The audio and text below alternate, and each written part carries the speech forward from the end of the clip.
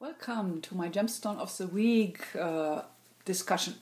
So this week, with all the energies of fire and change and transformation and letting go of the old, you want to get out your double terminated crystals or your Herkimer diamonds, or if you have any jewelry with an opal in it, that's a very appropriate gem for the week, because it's all about really how you do that to be in the gap of letting go of the old and surrender to what is, and therefore making the space for something new to come into your life.